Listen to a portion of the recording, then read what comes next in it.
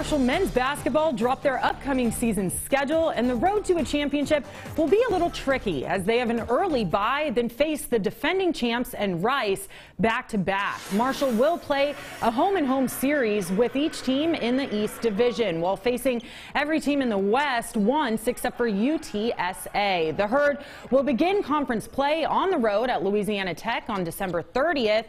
Then, after a bye on January 6th, the Herd hosts FAU for its CUSA home opener on January 8th.